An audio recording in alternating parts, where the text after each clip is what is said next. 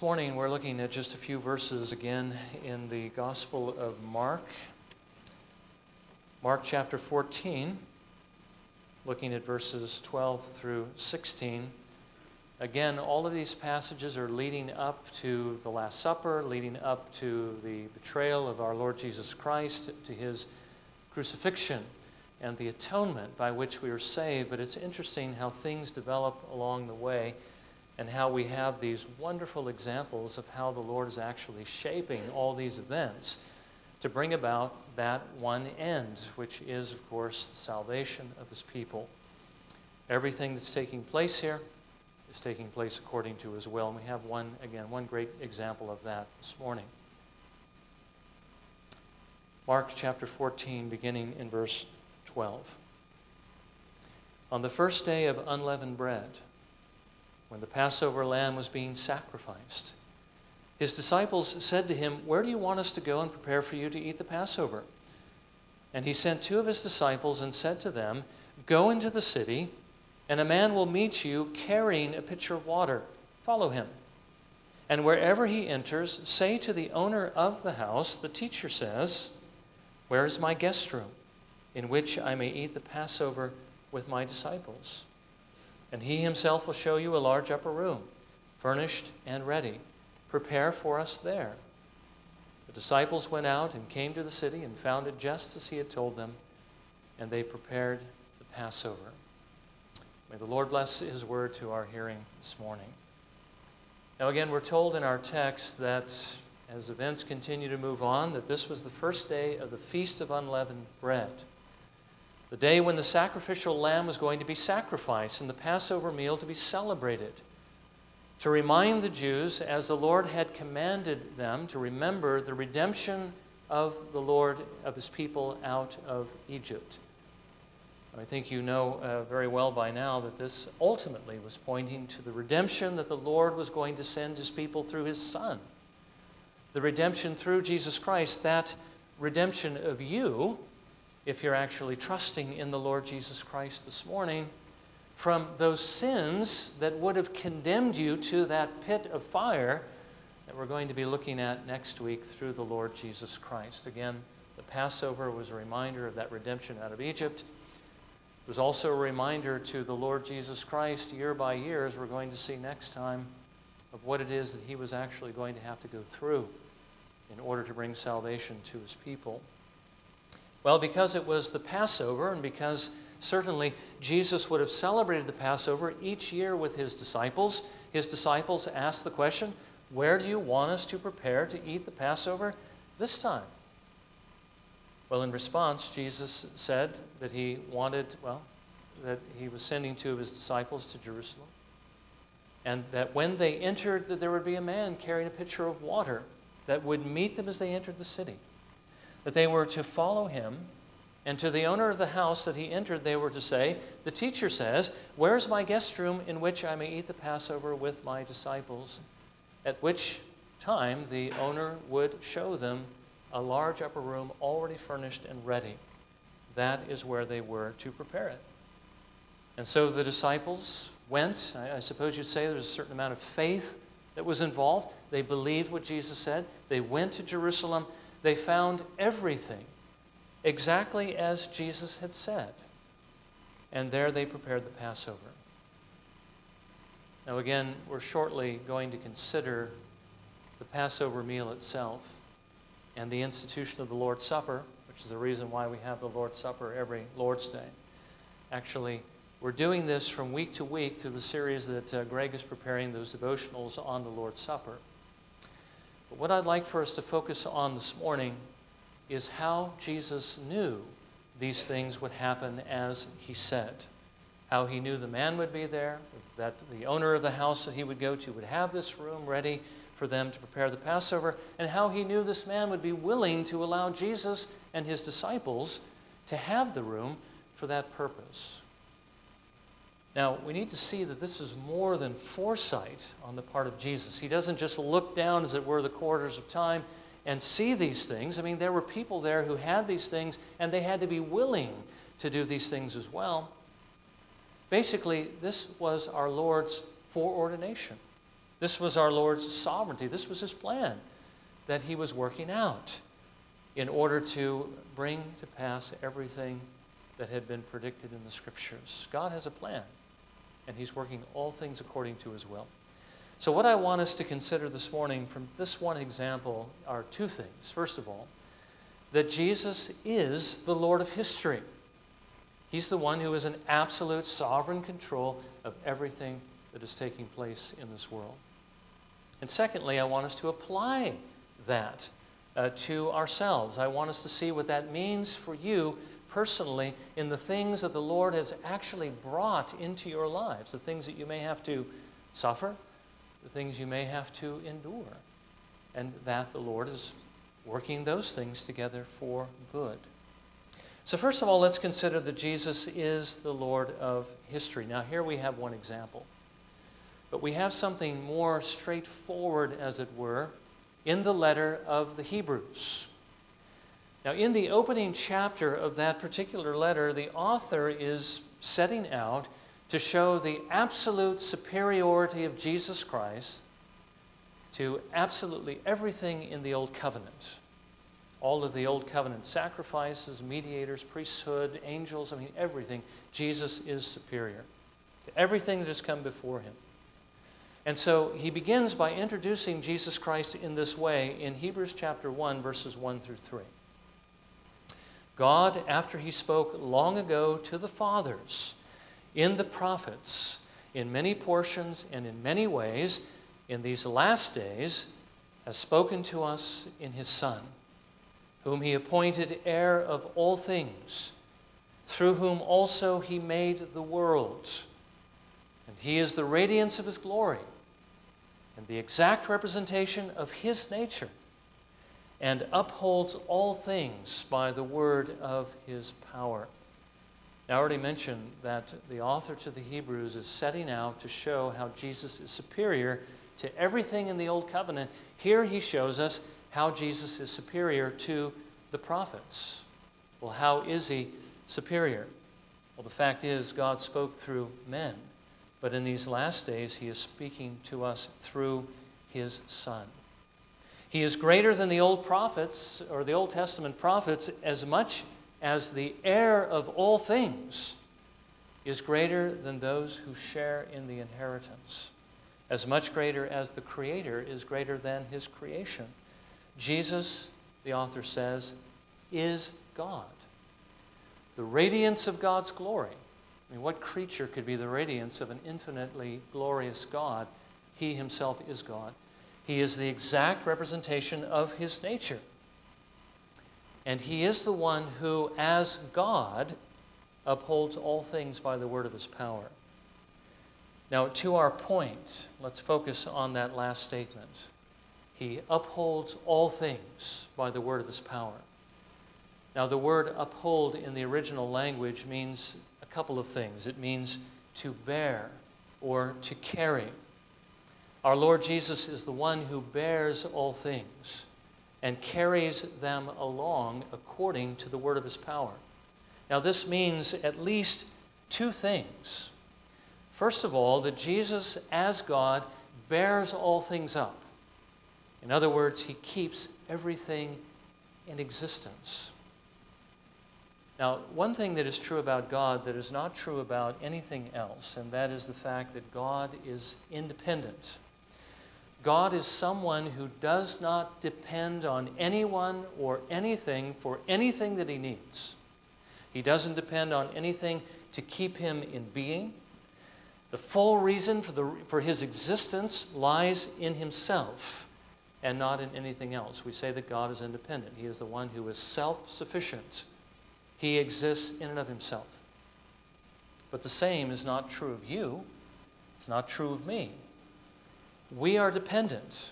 Same thing is true about every other thing that God has created. And that means that the reason for your existence is not in you. The reason why you continue to exist is not in you either. You are created.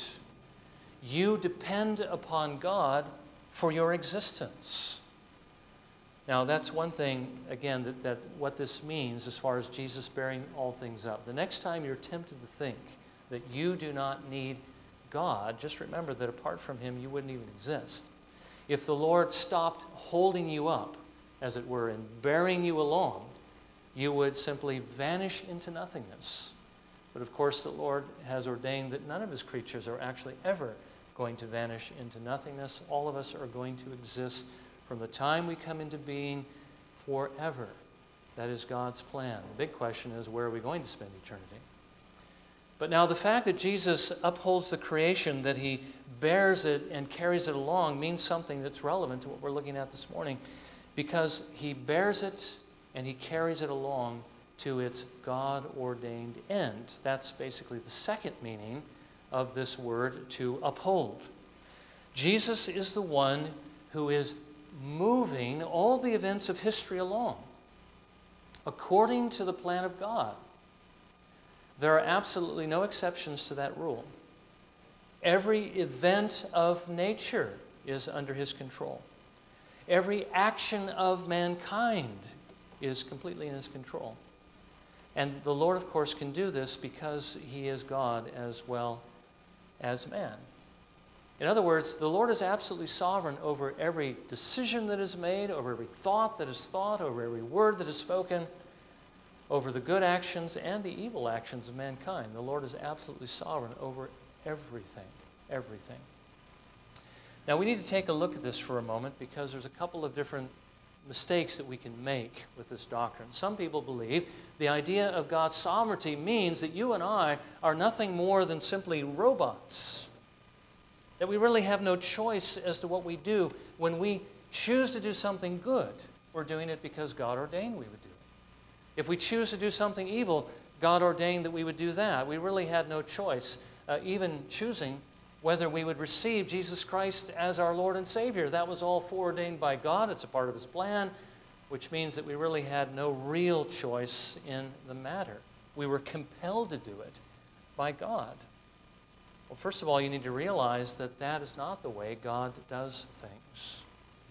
The Lord is infinitely wise and infinitely powerful, and he has a way of actually carrying out the things that he does and rendering them that they'd be absolutely certain to take place through the free actions or decisions of men, and not by forcing anyone. As a matter of fact, the Bible says he never forces anyone to do anything that is contrary to what they really want to do. Everyone in the world is free at every moment to choose what it is they want, according to the choices that God sets before them, without being forced by God to choose one or the other. Now, I did say they're free to choose what they want. Doesn't mean that they can choose contrary to their nature. That's something we recognize as true. Their will is bound by their heart, and they're going to choose what their heart wants. Everybody can choose what they want in their heart, but they can't choose what their heart doesn't want. Again, that's the idea of freedom. Man is free, but he doesn't have the ability to choose Jesus Christ apart from his grace. But again, this is the essence of human freedom. We are free at every moment to choose what we want as we look at the decisions or the opportunities that are presented to us.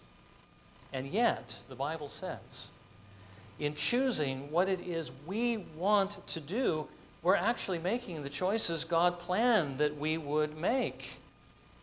And he is working all of these choices together, both the good choices that his people make as well as their bad choices, and the evil choices of the unconverted, to his good ends. I mean, the Lord can do that.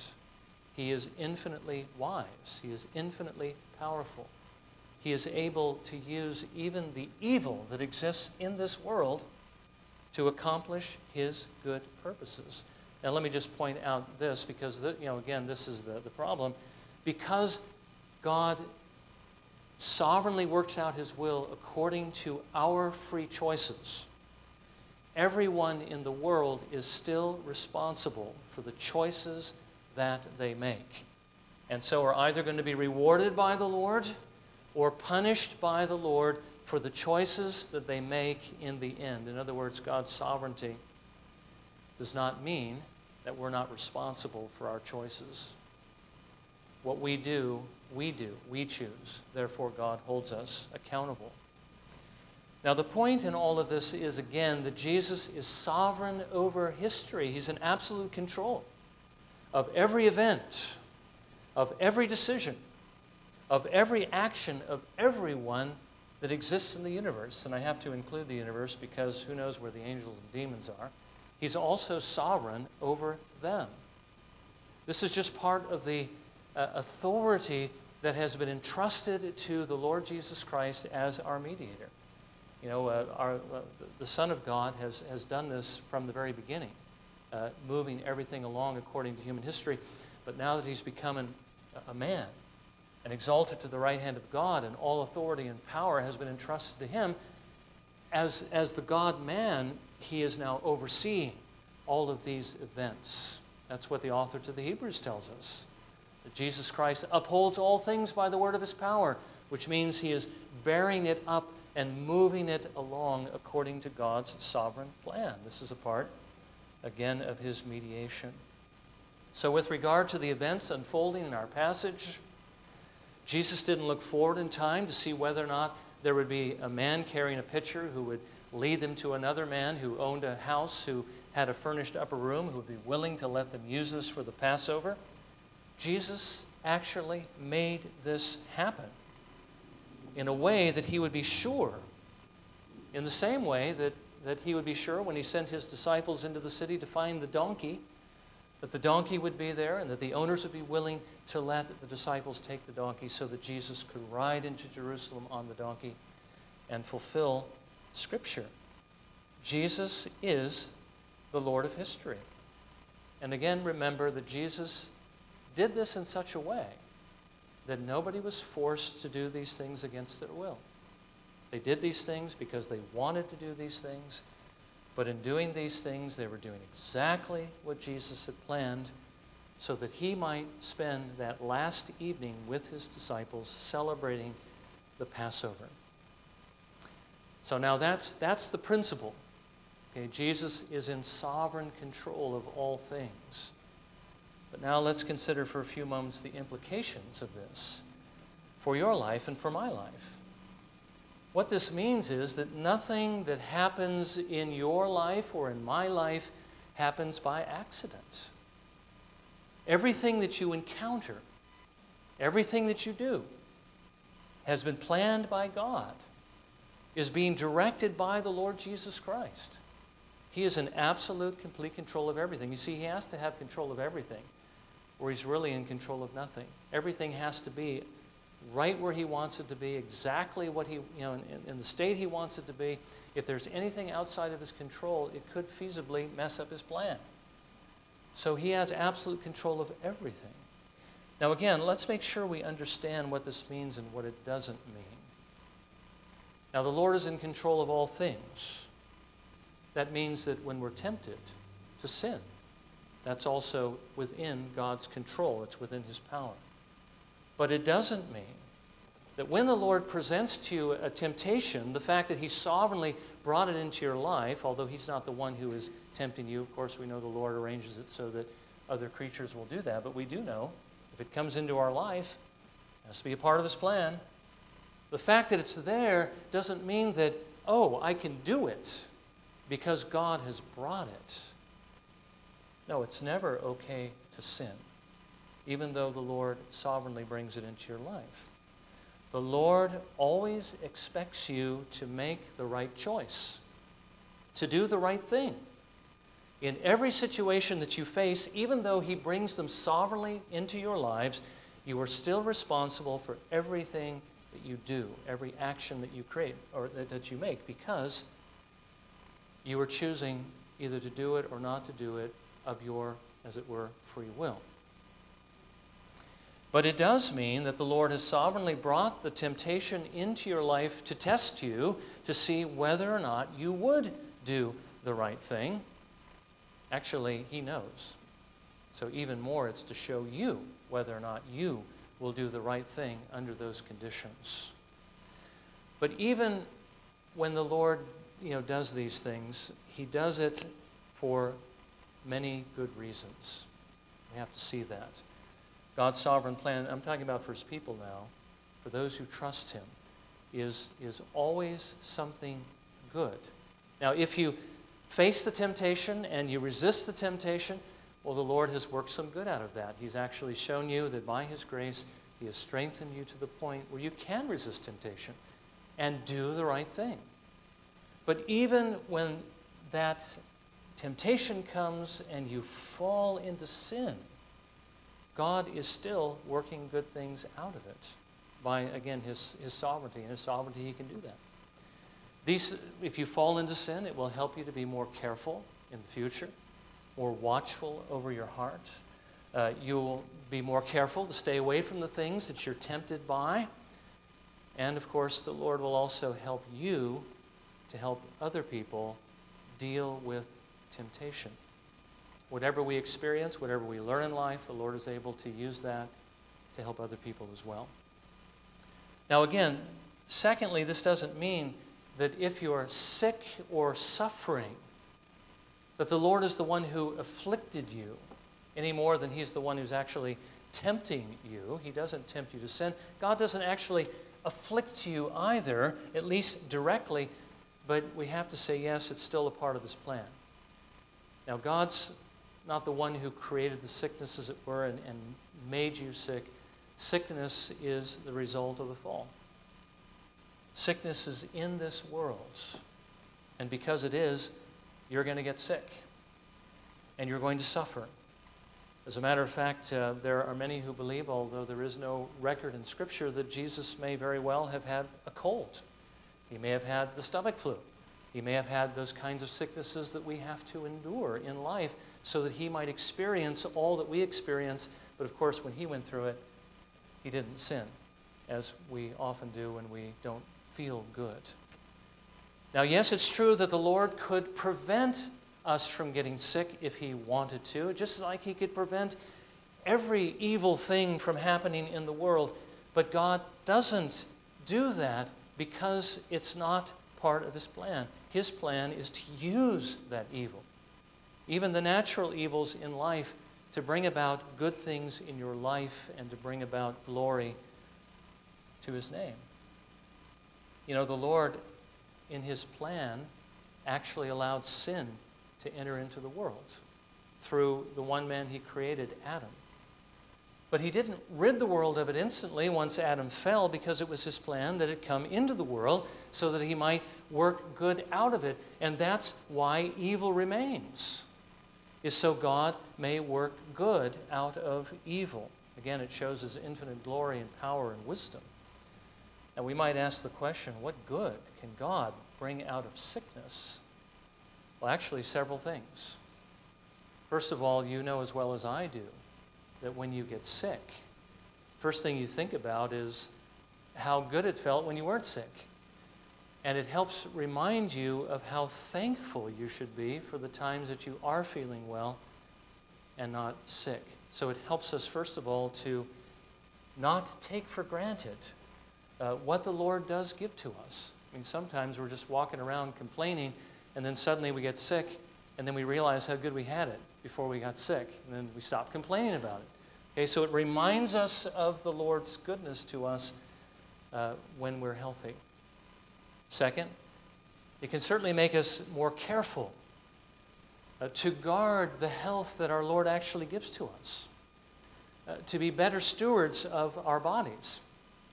It can help us also to help others do the same thing, realizing, of course, that what the Lord is teaching us is to obey the sixth commandment. You shall not murder. You know, don't murder yourself. Don't murder other people. Don't do anything that would take away a person's life. Don't do anything that would make you sick or take away your life. Instead, promote health. Promote your life. Preserve it. Take care of yourself and help others take care of themselves. Sickness can remind us to do that. It can teach us actually how to do that.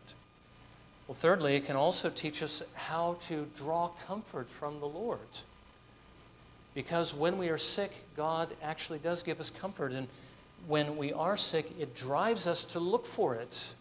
When we're well, when everything is going well, We don't really look to the Lord very much. We should, but we don't. But one of the reasons why the Lord actually afflicts us is so we will look to Him. And when we look to Him, we find His comforts, and we find His strength. And that's a good thing. Actually teaches us that we ought to do that even when we're feeling good. But when we find that comfort and we find that strength, and we ourselves are delivered from that affliction, well, when we run into somebody else who's going through the same thing, then we're going to be able to take what we've learned and apply it to them. And that's going to be a great blessing, not only to us, but also to them. Now, we don't always have to experience what other people are going through in order to help them, but you know as well as I do that if you have gone through it, it certainly helps, because you can enter into their suffering. You know what they're going through. You can connect with them, and you can help them for that reason. So again, God doesn't afflict you with the sickness directly, as it were, but He allows it, and He allows it for good reasons. There are always good reasons behind what He does. Now, the same thing is true of any difficulty that the Lord has actually planned to bring into our lives. And there are going to be many. There's going to be financial hardships. I mean, some of us are going through them now. If you're not now, you will sometime in the future. Family tensions, persecutions, problems in the workplace, broken relationships. There's going to be a myriad of disappointments. There's going to be a myriad of things that you're going to have to face. I mean, we all would like to believe that when we come to the Lord Jesus Christ, that everything is just going to be great. All my problems are over, and now it's just a matter of smooth sailing all the way to heaven. But as a matter of fact, it's not that way. Things were actually going smoothly before you came to Jesus, because there was no struggle, no battle. You can just choose sin at will, at least as much as society will allow you to. But now that you're a Christian, you have to fight against that old nature. You have to, again, endure what the people of the world might bring against you. And of course, the Lord's going to be bringing things into your life to teach you lessons. It's not an easy life. It's hard. But it's good. Because God tells us, He's given us the promise that He's going to be with us through all of those difficulties. These have all come because that's what He's wanted, and He's wanted it for some good reason. He's going to work good out of it, not only for you, but also for others, so that God might receive glory.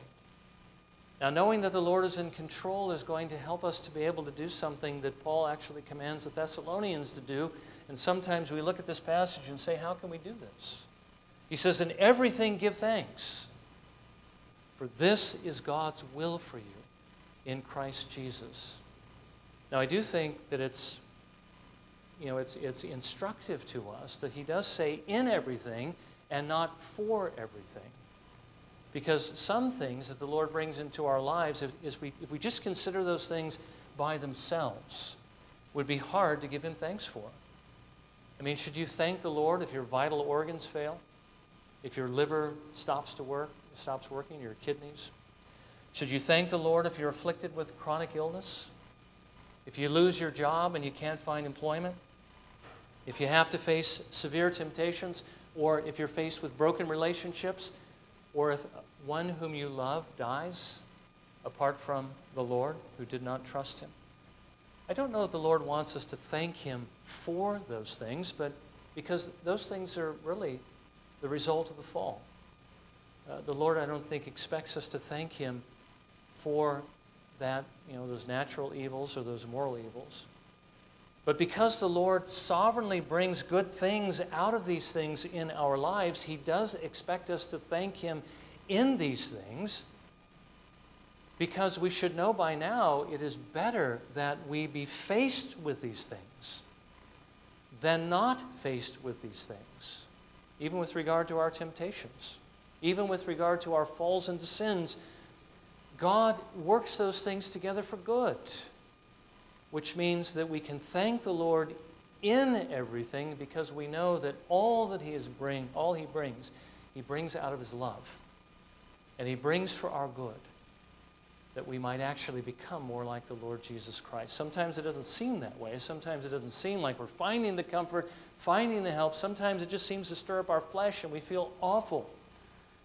And yet, at the end of that dark tunnel is actually that brightness, that blessing of God.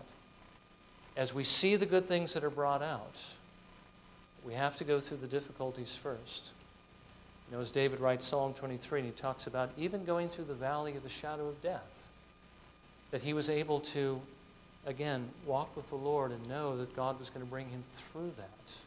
And as the Lord brings him through it, he gives God even more praise and glory for what he has learned through that. So think of it in these terms. The plan that the Lord has for your life, and the one that he is actually bringing you through right now, is tailor-made just for you. So that rather than thinking about how you might wish that your life was completely other than what it is now, and I think all of us do that from time to time, instead you should thank the Lord that it is what it is, because what it is exactly what he wants it to be. What it is exactly what is going to work together for your good. It is what you need. God is in control. Jesus is in control, and he's working all these things together for your good. But again, let me just remind you of this one thing. Do not use the fact that the Lord is working these things together for good as an excuse to sin. Okay, we know he's going to work good out of it. We know it's going to be a hardship. We know that all these things have come because of his will. But that never gives us an excuse to make the wrong choices when we are going through these things. We have to make the right choices at all times. The fact that God is going to take our wrong choices and work those together for good does not give us an excuse to make the wrong choices, to sin so that good may come. As a matter of fact, we're expressly forbidden from doing that by Paul in Romans 6, verses 1 through 2. If my sin gives God the opportunity to glorify his grace, well, let's just sin it up so that God can really do it, really give glory to himself. No. Paul says, God forbid. How can we who have died to sin still live in it? We don't sin so that God can glorify his grace. He'll have plenty of opportunities to do that in our lives. We need to resist sin and do what is right. Instead, we should be thankful that the Lord can and does use these difficulties in life, even our afflictions and our sufferings and even the sinful things we do, that he can work all that together for your good and my good and for his glory. By the way, let's not forget as well that in God's sovereign plan, he gives us a generous helping of blessings that don't come by way of trial and suffering. We need to make sure we thank him for those things as well. Now let me just close by saying this, that this promise that we've been looking at, the fact that Jesus is in sovereign control, the promise that he's going to work all these things together for our good, you do need to remember that that's only true if you are actually a believer in the Lord Jesus Christ, if you're actually trusting Jesus Christ, turning from your sins and following him from the heart because that's what you want to do because you love him. You see, if you haven't trusted the Lord Jesus Christ, the things that he brings into your life is not necessarily working together for your good. It may ultimately work together for your destruction if you do not trust Jesus Christ and turn to him in faith and turn away from your sins. Now, if you do turn to the Lord Jesus Christ, if you do trust in him, then what you will discover is this, that all those things that did happen to you in your past, all those sins and difficulties and things that you had to face, the Lord actually did work them all together for your good, because through those things he actually brought you to Jesus Christ. But you will certainly have the promise from that point on that everything that happens in your life, the Lord will work together for your good. So if you're not trusting Jesus Christ, remember it doesn't apply unless you do. If you haven't trusted Jesus Christ, then trust him this morning. Listen to him as he calls you again to come to himself and respond. receive his forgiveness, receive his life. And then the promise that this one who is in sovereign control of all things, that he's going to work it all together for your good, will actually apply to you. Well, may the Lord again grant his mercy and his grace to each one of us to receive his word. Let's bow in a moment of prayer, and let's ask that the Lord would help us apply what we've heard.